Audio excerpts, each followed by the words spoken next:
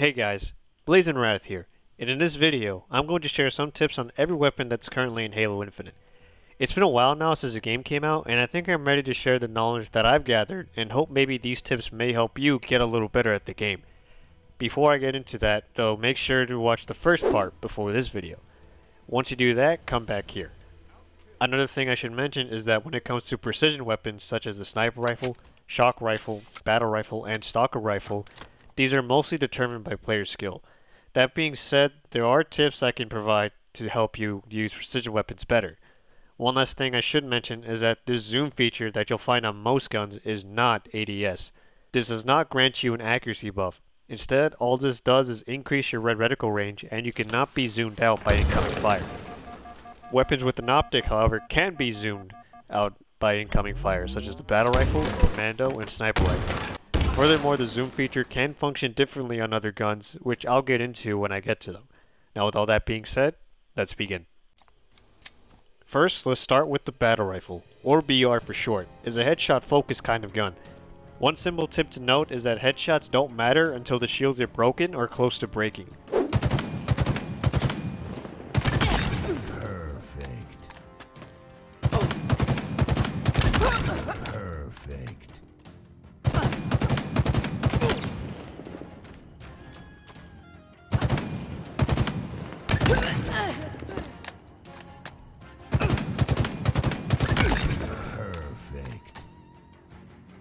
Take note that each time you fire the gun, there is small vertical recoil. Aiming for the upper torso is the best thing to do to compensate for the recoil, especially when using the scope. Next is the Bulldog. This is a new shotgun in this game. It's not like previous Halo shotguns. It's a pump action 2 to 3 shot kill shotgun with a quick swap mag. Don't worry about headshot multipliers with this gun, and zooming in is not always necessary. There is one tip I can give on how to better use this gun, and that's to hold down the trigger.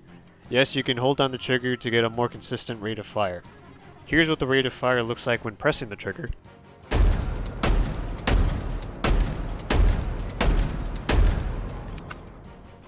And here's me holding the trigger.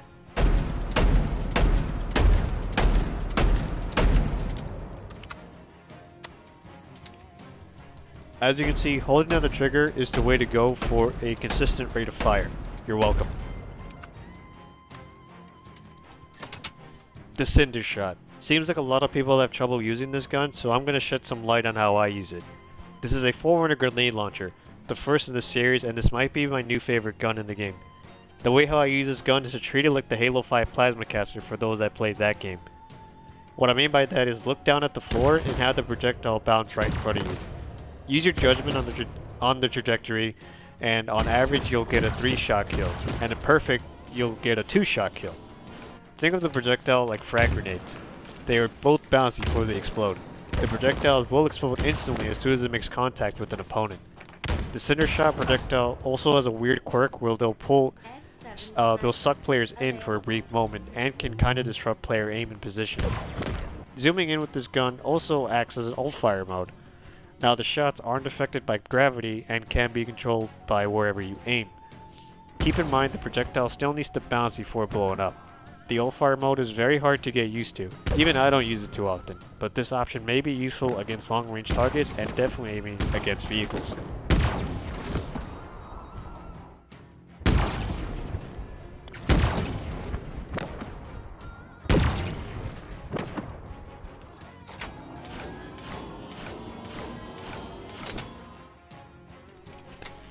Next is a Disruptor.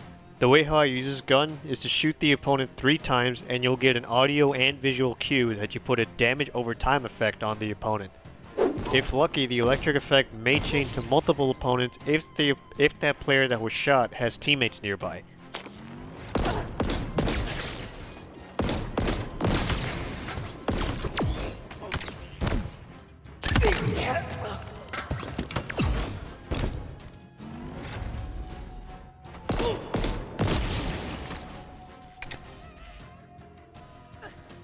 You can kill the opponent in 6 shots and let the damage over time effect kill them, but I almost don't recommend this as you might die or trade in the process. Depends on the situation and positioning. If you can land 6 shots and run away, let the damage over time effect kill them, or let a teammate finish them off. This gun is meant to weaken players and put them in a vulnerable state for a longer period of time. This is also a good assist weapon, when teammates are shooting at an opponent with a weapon that's meant to kill. Mix in disruptor shots to help kill the opponent your teammate is shooting at. There are also other cheeky ways to use this gun, but I won't really get into that in this video. Much like the Bulldog, this gun can also be fired by holding down the trigger, which I recommend, by the way.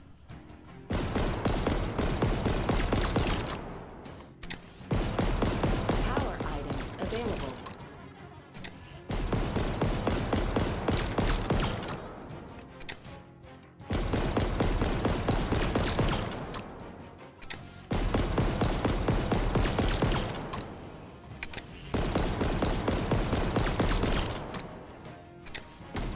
Lastly, this gun is capable of EMPing vehicles in 7 shots.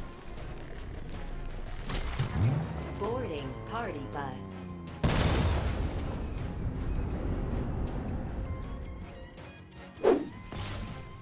Not much to the sword, just press the fire button when the reticle turns red, and you can't zoom in with this weapon.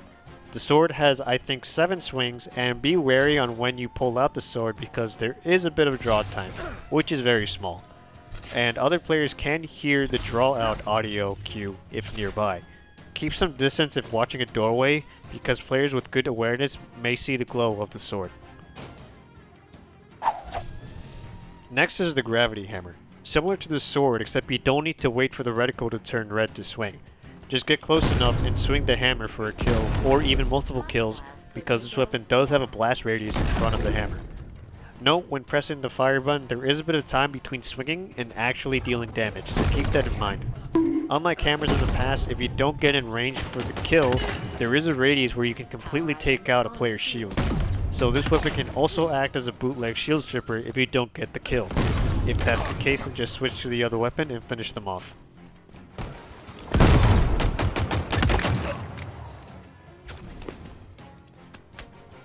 Next is the Heatwave, a semi-auto 4-runner shotgun with bouncing projectiles. Pressing the zoom in button won't zoom in, rather you'll activate an old fire mode. Now, after extensive use of this gun, I've come to the conclusion that there's very little differences between horizontal and vertical mode. The 2 ways I can describe them is horizontal mode is basically easy close range mode, while vertical mode is hard long range mode. Both horizontal and vertical mode can achieve a 2 to 3 shot kill. Horizontal mode can be a 4 shot kill due to the shots not all connecting. Vertical mode is the most consistent because of its range potential, and you won't get that rare 4 shot kill when in horizontal mode.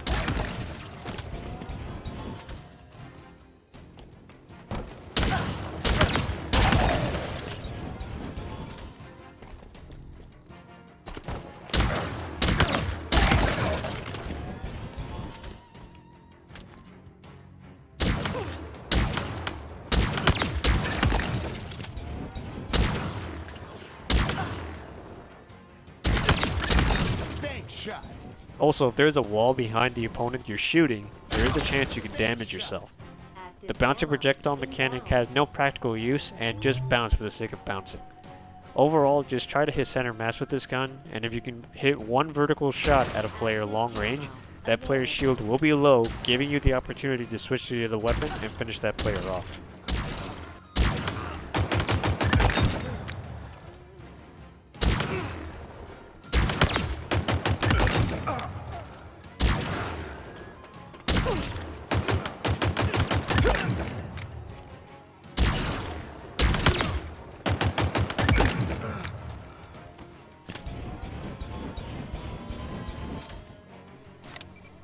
Next, the Hydra. Think of this gun as a UNSC brute shot for those that played Halo 3. The rockets have a very small blast radius and can achieve a 3-shot kill when landed directly to a player. Once again, this gun doesn't zoom in, rather an old fire mode, which locks onto enemy players and vehicles. In this mode, however, the gun will require 1 more shot to kill a player, making that a 4-shot kill.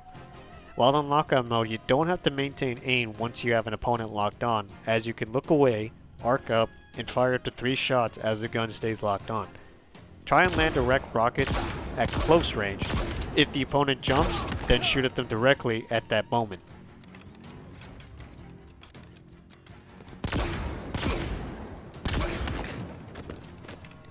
Mid-range, you have two options. Either land one direct hit and shoot at the floor and use the blast radius for a kill.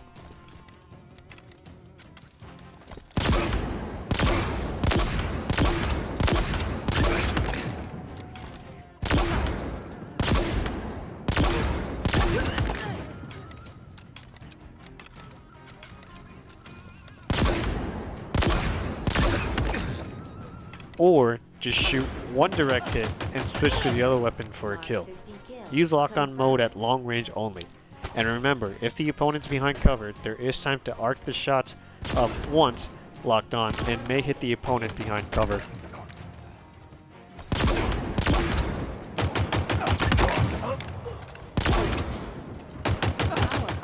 Available.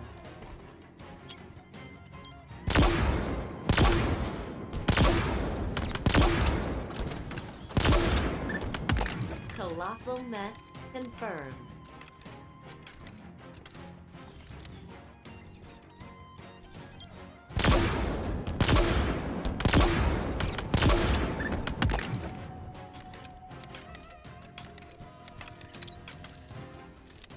The Rock.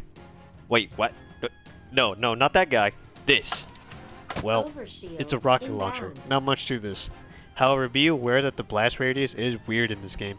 Sometimes you'll blow yourself up and not the enemy that was next to you. Other times you'll fire a shot and damage didn't seem much. Skewer available.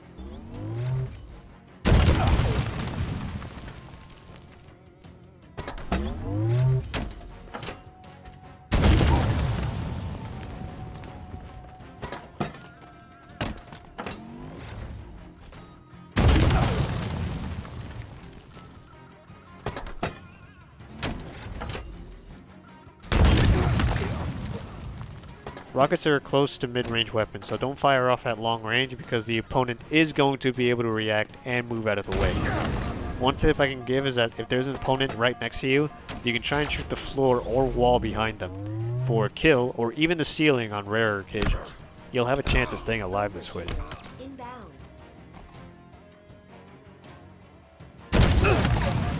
Confirmed.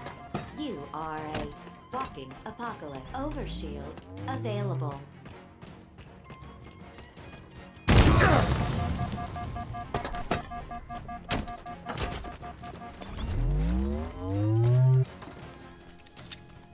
The Assault Rifle. This gun is brain dead easy to use at the moment, and you can zoom in with this gun too. I'm ashamed to even give a tip for this, but I'm going to anyway. Note this gun does have recoil when holding down the trigger for a long period of time.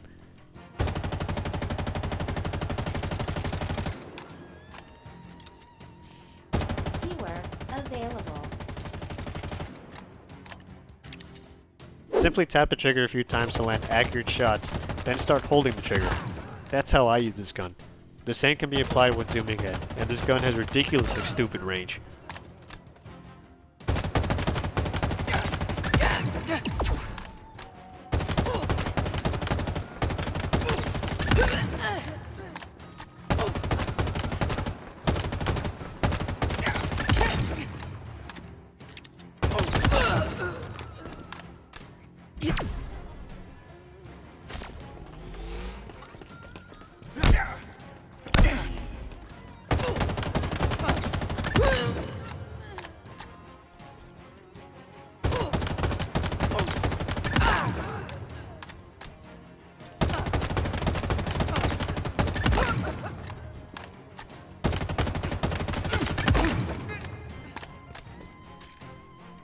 The Mangler.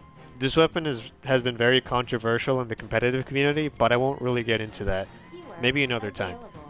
This gun is essentially the game's hand cannon with a projectile drop, so keep that in mind when shooting at long range. Pressing the trigger fast will increase the recoil over time.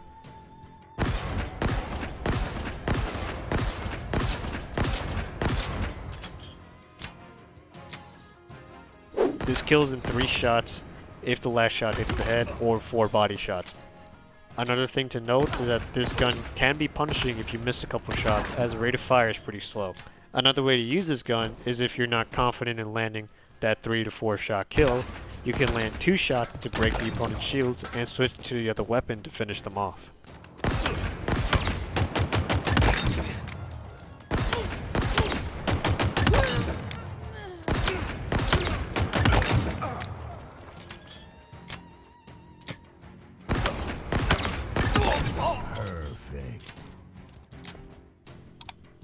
This Sidekick. Using this gun can be very finicky, and I see quite a lot of beginners and some intermediate players ignore this. On one hand, I don't blame you. Why use this when the assault rifle ironically can be more accurate than the Sidekick?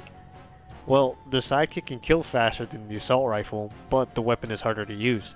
Now there are 2 ways how I use this gun. The first way is to rapid fire the first 4 shots, then slow down and tap the trigger the rest of the mag. The gun is a 7 shot kill to the head or 10 body shots.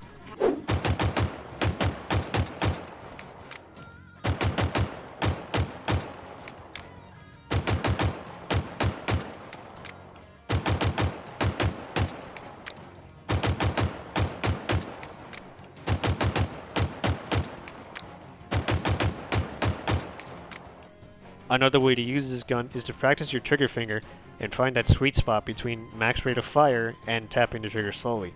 You'll know you got it right as I'll show you the difference.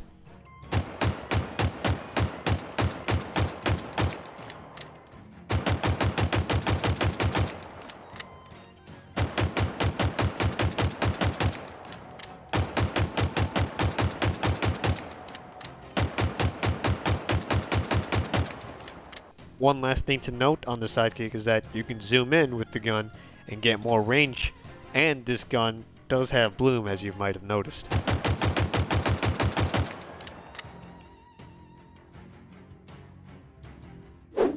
Before we move on, I want to clarify that reticle spread on full auto weapons is to be expected. A reticle spread on precision weapons means that even if you quote-unquote use the gun correctly, there's always a chance the gun may fail you, and that may not be your fault necessarily, as someone else using the Sidekick may be tapping the trigger rapidly and still kill you.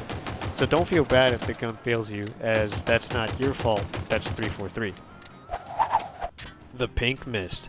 This is the most different the gun has been in terms of function, compared to previous Halo games.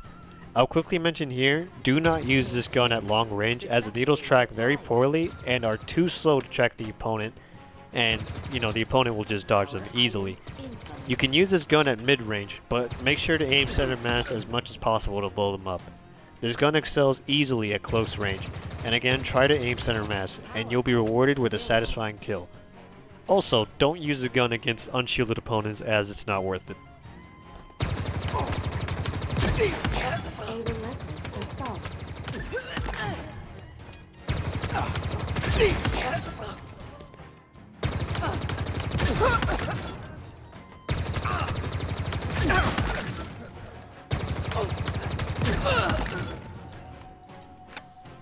The Plasma Pistol.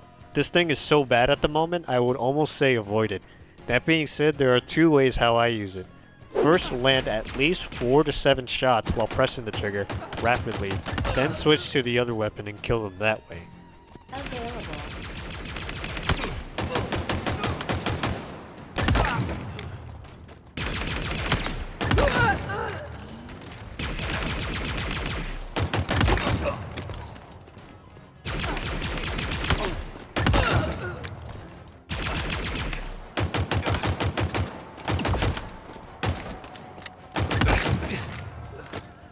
Second, the charge shot can be used at close range. Now keep in mind the tracking isn't good, so you're going to have to aim center mass as best you can. But hit the opponent with a charge shot, then switch to the other weapon and kill them. This gun can zoom in as well.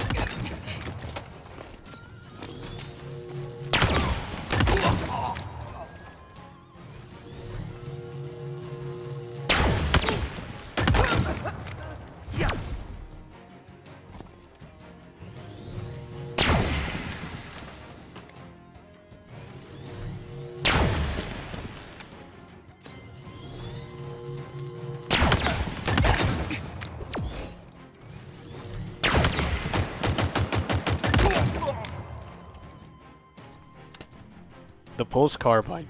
Now I see a lot of players from both casual and competitive players say this gun sucks. I disagree. I think a lot of players misunderstand the weapon, but at the same time I don't entirely blame you guys because the way how this gun performs when aiming and shooting is very unorthodox and very uncommon with the way this gun works. The way how I use the gun is just to aim above your opponent's head if you can, and shoot 1 or 2 bursts if you can. Then switch to the weapon and finish them off.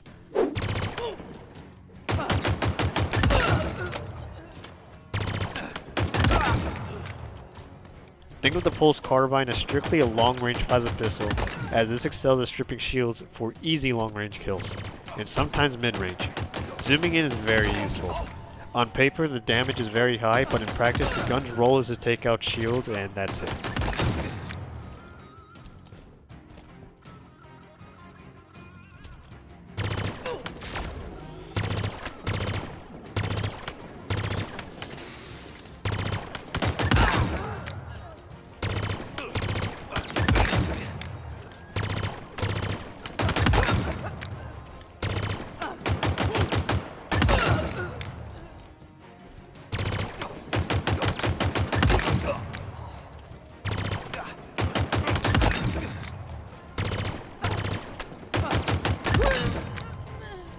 Shield inbound. Much like the plasma pistol, the Ravager is another weapon that's almost useless at the moment. However, the charge shot is useful with the weapon's area of denial effect.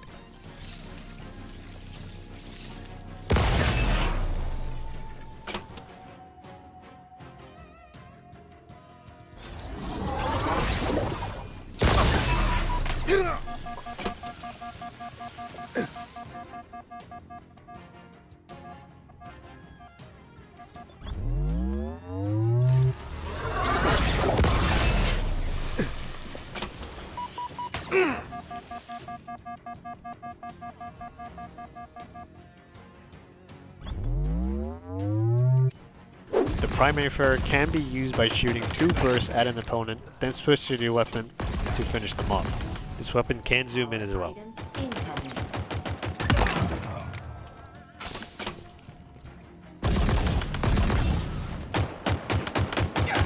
Power items available.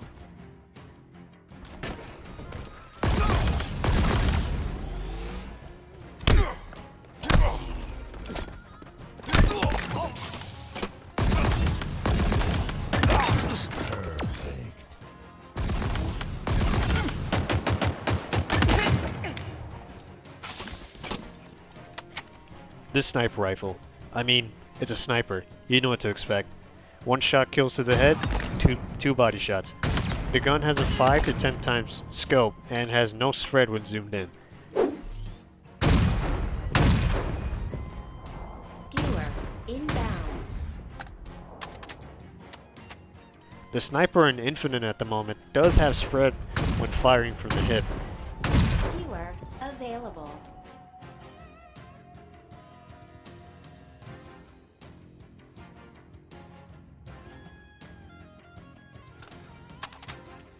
Even if you time your shot, spread is always present from the hip, so keep that in mind. Just some things to look out for. I mean, there aren't real tips I can tell you other than to get good. If you hit the body, just switch to the other weapon and finish them off.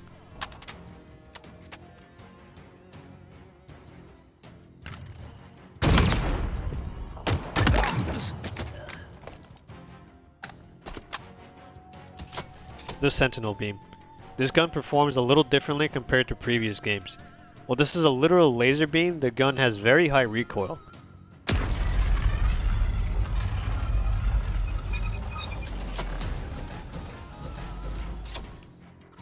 As a result, the way how I use this gun is close to mid-range, and aim for the torso or even a bit below the torso to counter the recoil. This weapon can zoom in as well if you're feeling confident at hitting the target a bit beyond mid-range.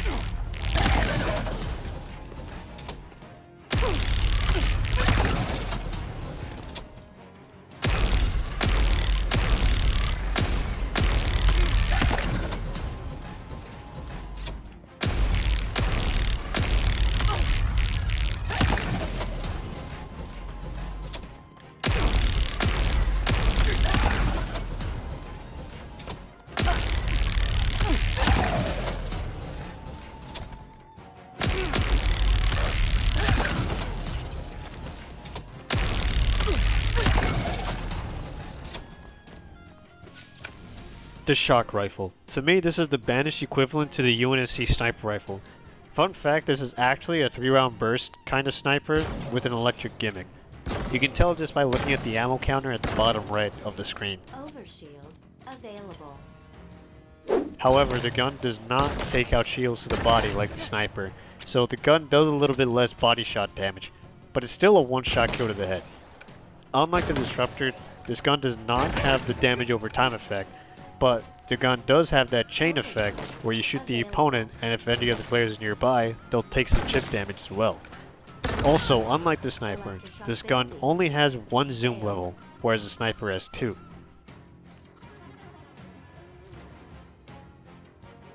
Just like the Disruptor, the Shock Rifle can EMP vehicles in 2 shots.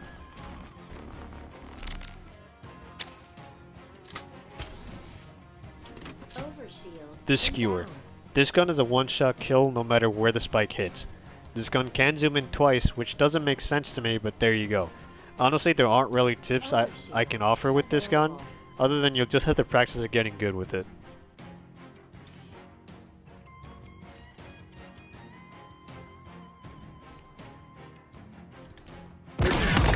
Initializing boastful laughter. Ha ha ha.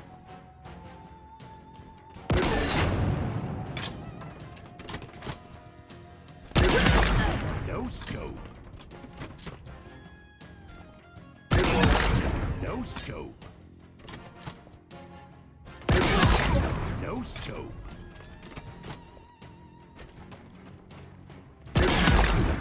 No scope. No scope.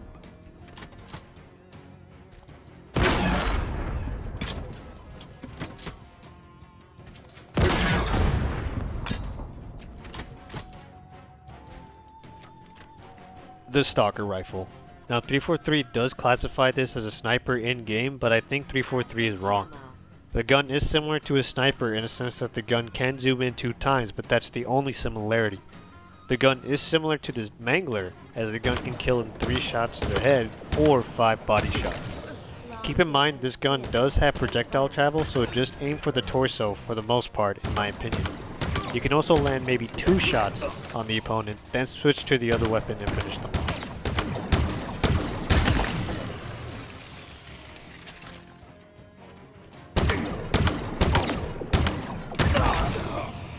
Inbound.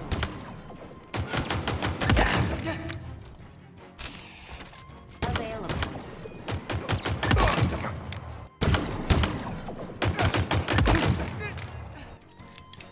Finally, the Commando. Another weapon people say sucks. At first I didn't believe that, but over time I think that might be true. In my opinion, if you think you can use the gun, go ahead. If not, leave the Commando on the weapon rack. The gun does have 2 times zoom, which is useful, but the weapon is easily outclassed by the BR at long range because the Commando has weapon spread and recoil to manage, unfortunately.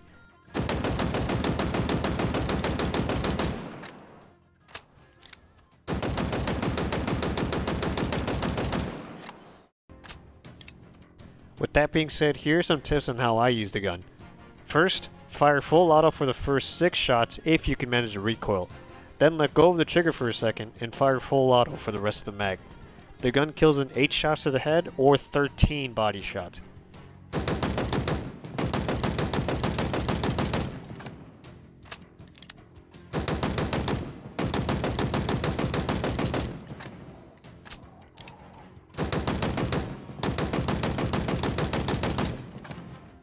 S7 sniper. Much like the Sidekick, there is a sweet spot between full auto and tapping the trigger, which I'll show here. Available.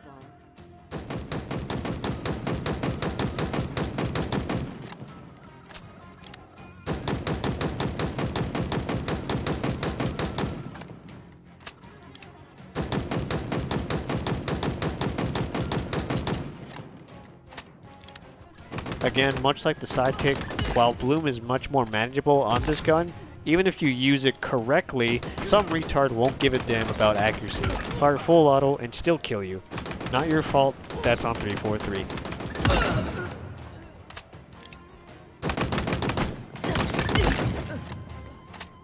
Active camo. Inbound.